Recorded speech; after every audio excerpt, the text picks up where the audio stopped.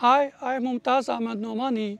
I am a researcher at Moturi Satyanarayana Centre for Advanced Study in Humanities and Social Sciences. My basic discipline of study is history, and my research is in environmental history with special reference to Kashmir divide of India side.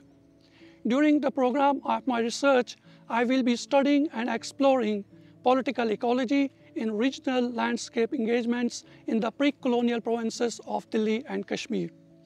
I will study and explore how human societies had thought about their relationship with the regional landscapes in past with regard to their ecology and environment.